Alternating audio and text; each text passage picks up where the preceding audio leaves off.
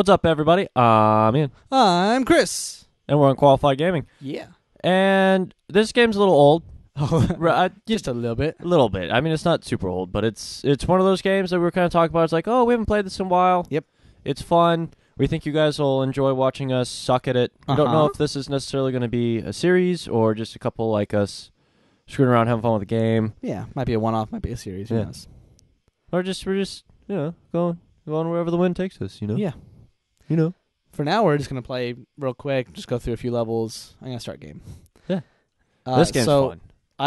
This is my save profile, so I'm going to skip stuff because the story. There's an asshole, his name's Dr. Fetus, and yeah. I've already cleared some of these levels, obviously, but we're just going to go through them because you guys haven't seen us play. Hooray. We're not that great. No, this is like... This is platforming on steroids. Oh, yeah. With a little pinch of go fuck yourself. This is pretty much this game. It's one of those... I want to say it was one of those first real... almost indie games that took off on like the console platform and Steam at the same time. Right. Really found an audience pretty quickly. Kind of people... It was a cheaper game that people could get. Oh my gosh, I'm being so bad right now. Oh, you're fine. I think it was also part of like what helped launch Xbox Arcade when that was a thing, where they put like slightly cheaper, more indie type style games on there. But you know, the whole thing was like slightly cheaper price point with very like real quick niche. I've played these ones, and I played 5. It is Ian's turn. He's going to switch now that I've killed all the easy ones. We're going to switch off like every 5, and if we get stuck on a place, we'll like start switching off it. Yeah. If we die too many times as well.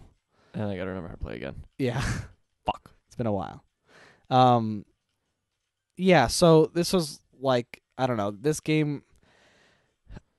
Oddly enough, while I didn't play this game, I did actually play the game that's like came after this from the same creators called Binding of Isaac. Yeah. I played that game like crazy, and while I was not drawn to it at first. Like I remember people playing it. I wasn't drawn to Binding of Isaac at first because like the guy who's the artist for these obviously likes gruesome kind of gory things. And it was just like not my cup of tea. Right.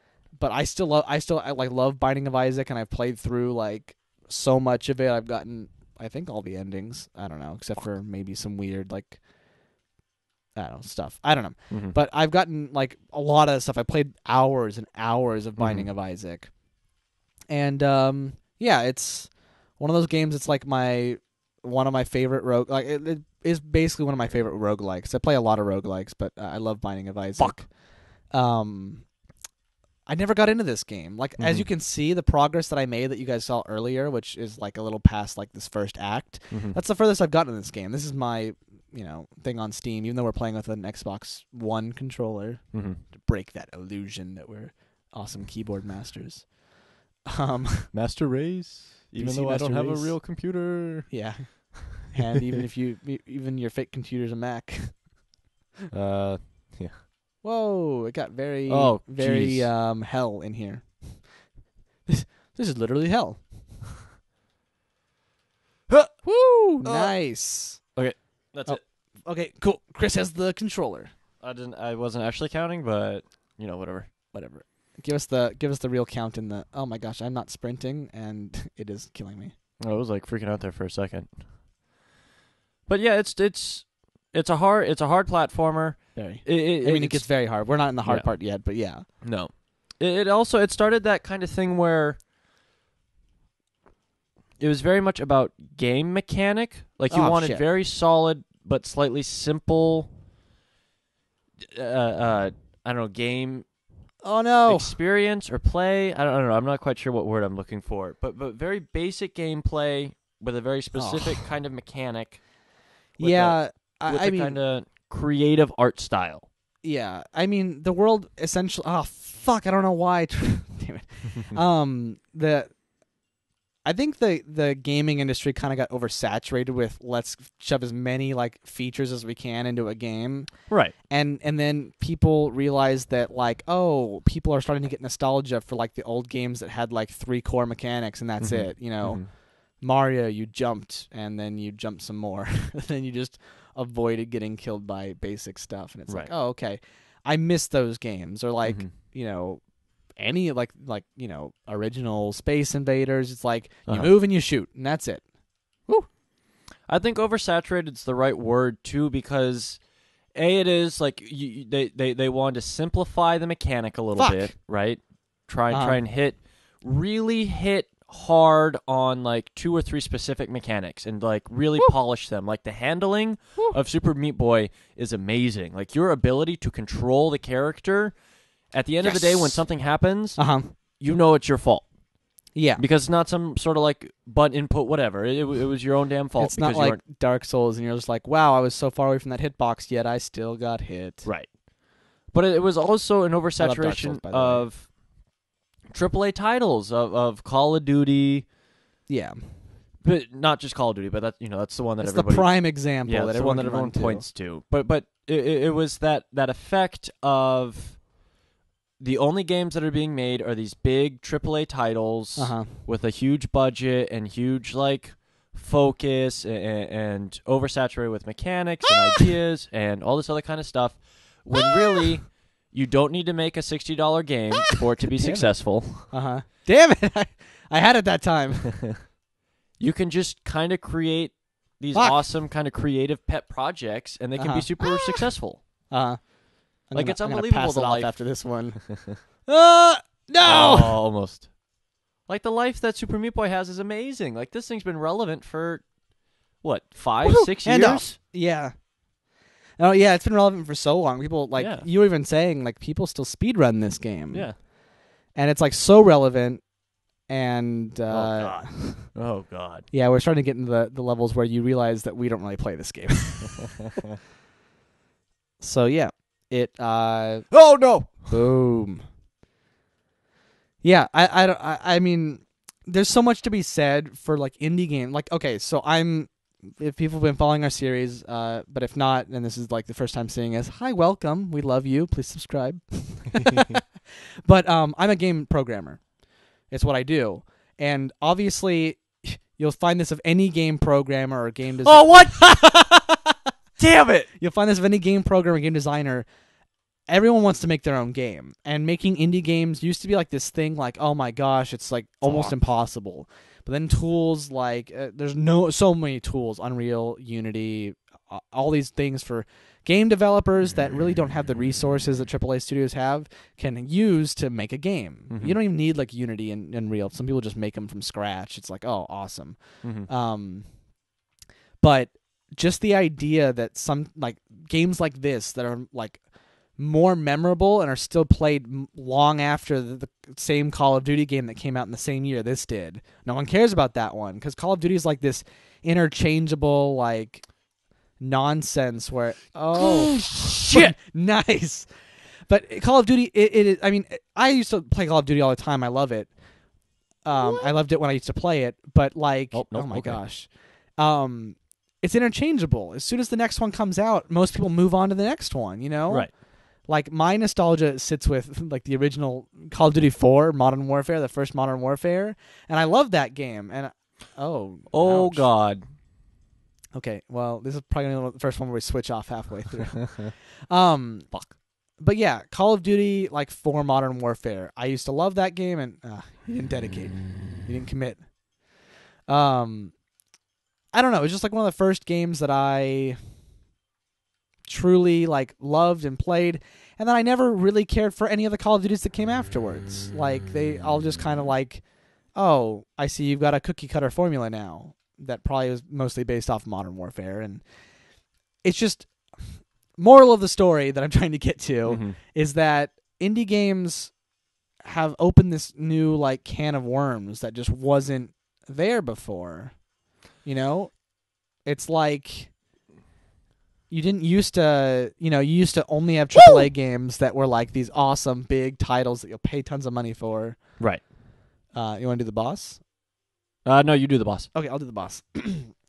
But yeah, it's just, I don't know. I'm going to keep rambling on, but like the whole indie industry has gotten so big lately that it's great. Oh, I forget. Oh, and I'm dead. Yeah, and just the one of the great things, I mean, as much as we get closer to Orson Welles', doomsday and all this other kind of stuff with our technology advancements, one of the other great things, though, is that a lot of creative people have more of an opportunity to make awesome things. Like, it's the same thing with, like... shit. Indie movies, indie games, like this whole proliferation of technology allows more creative people to get into a market and find audiences that will enjoy this type of stuff. And I think that's actually a good thing, because then we get things like Super Meat Boy no! Yeah. and other awesome creative projects. Yeah, I 100% agree that I do absolutely love, like I said, with like Unity and Unreal, it's great that like these engines are like, here's like here's like a AAA like tool in your hand, so that you can basically by yourself make a game. And like, it's also, okay, maybe not the best example of like innovative indie games, but more an example of the success you can have with indie games is Five Nights at Freddy's. Right. But fuck. To be fair, I will give this. I've always said this in anything. I'm never going to fault somebody for wanting to make money. Oh, of course not. Especially as long as they aren't harming somebody else or taking advantage of somebody else. So, well, good luck finding that in the world. I know, but here's the thing. Like look at the Five Nights at Freddy's guy. It was some dude who had a creative idea and made a very popular game. That blew up online, and then he keeps making these, but he also like donates money to charity. Beside the point. I don't mean to evangelize the creator or anything like that. But it's cool that something so simple could be so popular that actually looks legit, looks fun, and a lot of people enjoyed. Like, still one of the scariest things in any game that I've ever watched is when the fucking fox starts running down the hallway in Freddy 1. Yeah. That's fucking terrifying. Yeah, especially when you like are used to like everything not moving, and then he just throws that new element at you. Oh my god. Fuck that noise. The first time I saw that, I'm like, what the shit? Yeah. They can move? It was unbelievable. Yeah. Oh god, this is already pissing me off. Shit. Also, because I'm trying to like listen to you at the same time. So yeah, that's the hard part. Talking and playing video games is so hard. My life. What have I done? Fuck. I'm going to hand this off pretty soon. Okay. I believe in you, Chris. You can do it. What are those, like meat squirrels? I don't understand what they are. Fuck. No, you got it. Don't worry about it. Look at you, champing. Fuck. Oh, almost. It's always that first jump. It's like when I was doing John's freaking Mario levels. Oh, yeah. And like, you get really, really far, and then you fuck up, and then you can't get over the first jump for like the next like 2 minutes. It's just like, oh my gosh, I just ran through that, but okay. I'll like take a boss. Fuck! No! Fuck! You can do it, Chris. Yeah. So anyways, I use the Five Nights at Freddy's as an example just because, like, the guy was wildly successful, but it's not like he did it for money. I can't imagine he is like, oh yeah, this simple game idea is going to make so much money. Right. I feel like he made a game that he wanted to make, and he did something that he loved doing, and he happened to be wildly successful. Like, there are many AAA titles that wish they were as successful as Five Nights at Freddy's or as, like, as culturally relevant. Fuck! Well, but, you know what? I could probably just jump through this, like, Even again, look at people like Notch, who created Minecraft. Yeah. Like, it was a dude who started an idea and then got a team behind him. Very basic mechanics, very basic gameplay. Super interesting. Oh, no. But that's all it takes. It's just a little spark of ingenuity, a little creativity, and the fact that we have these tools now where these types of people can make themselves... Yeah. With their ideas is awesome. Oh, no. Oh, this game. You can do it, Chris. I don't like it. Oh, I don't like it. Yes, you do. No, I don't like it. Oh, it's not nice to me. Look at that. Look at that. Ah! Yeah. Yeah. Oh, no, that might be death. No! No! Oh, hey, you did it. Good job. Yay! I thought I had to jump up there, but I guess I didn't. I mean, maybe, but you still did it. Fuck you, Dr. Fetus. What a random fucking enemy in Dr. Fetus. Yeah, but I he's not love like that. he's not like he's like a fetus in like a Right. like a container. Yeah. He's like he's a test tube baby. God. Why is Dr. Fetus so mad? No. Aww. Those poor squirrels. Oh my god. Just It's just a head. yeah. Rip squirrel. Rip all the squirrels. But yeah, so it's great, and if you ever, now more than ever, it's a great time for people to like actually live their dreams of Mhm. like a lot of people. Oh God, a lot of people always Brutal. like to do the whole thing where it's like, oh, I want to make video games when I get older. It's Right. like that's such a like there's so many tools out there now. There's like places like Code Academy if you want to become a programmer. There's hundreds of people doing art tutorials Mm-hmm. for 3D and 2D art. And Uh-huh. it's like the lovely thing is like you can make a game like this. No 3D art required. Mm-hmm. It's like 2D art. Do it. And it's like games that have pixel art are coming Right. back. Oh, yeah. Like 32-bit and even like 16-bit are coming back so strong. Even like Right. I think like even 8-bit. Some games like still do 8-bit. It's like ridiculous. And it's like all that matters is if you have great ideas Mm-hmm. and ideas that like these AAA companies wouldn't approve of because they're like, there's no way we're gonna make a horror game about animatronics who are still, and then when you're not looking at them, they move. Who cares? That sounds like such a boring idea. Right. But then now it's a huge thing, and they all wish they had done that Right. because there's people who aren't paid to do this kind of crap that can just fulfill their dreams. And even if you don't get paid a ton of money like Five Nights at Freddy's, it's still a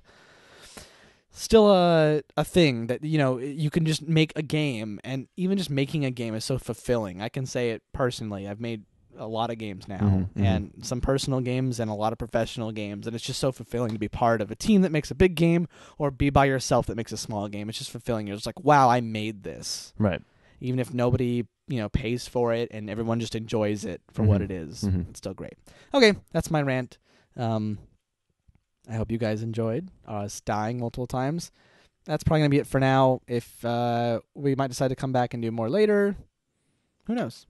I fucking love this game. I can play this Yeah. game all day. It's awesome. Yeah, I could play this game all day too. I feel like there's a wall that will definitely hit if we kept Yes. playing it, and it's probably Yes. in this next chapter. Okay, guys. Well, we'll see you guys next time, and we might play more of this later. Yeah, maybe. Okay, bye. Bye.